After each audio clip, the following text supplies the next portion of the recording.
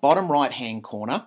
I'll be using this with prep students coming up this term as a way of recording their thinking and also for them to do some screen captures as well. So when I press on Doodlecast, it's got some built-in music and some different elements in here. I'm just going to press start straight away.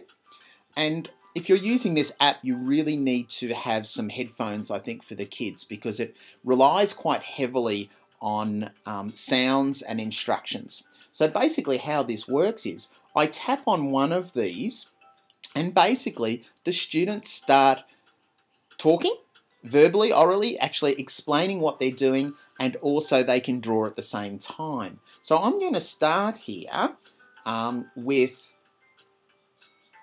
the sky one. Let's see how I go with sky. So when I press it, what's happening in the sky? It says what's happening with the sky, and it started to record already. So I can start drawing with some different colours on my left hand side.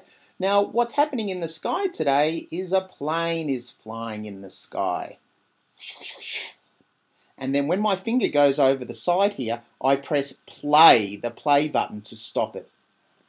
Press done. With the sky, and it started to record already. So I can start drawing with some. And so you can see there that it's recorded my voice. What's happening in the sky today is a plane is flying in the sky. It's actually recording what I'm doing with the pictures and also what I'm doing with my voice. So when we actually finish that now, if I click back on the page, it says new or save. Now I can save. When I press save, it gives me some different options. It prepares it, compresses the video there. Depending on how long your video is will depend on how long it does take to prepare the video. I just wanted to show you this process because it says in a minute it'll say use the Photos app to watch or share your movie. So it goes straight to your photo roll or the camera roll at the start. I tap on the screen again, I can go back to new, and I start all over again. So it's a terrific way, and to be honest, the prep students and year one students that are most likely to use this app probably won't be saving anyway. They can just show the teacher as soon as they've done it.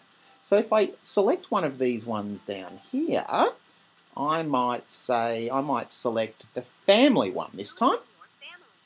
Okay, so talk about our family. So I'm actually going to draw my family here, talking at the same time. This is Isabel, she is the smallest. The next biggest is Emily. The next biggest is Rachel. She's 10 years old. And there's Mummy there, and I might put a dress on her later. And there's Dad there, even though Mummy's probably taller than Dad. And so when I finish there, I actually press on the play button. And I press play, then I press done, and I can watch this back. I'm actually going to draw my family here, talking at the same time. This is Isabel, she is the smallest, the next biggest. And then I can just stop that at any time, go back to new,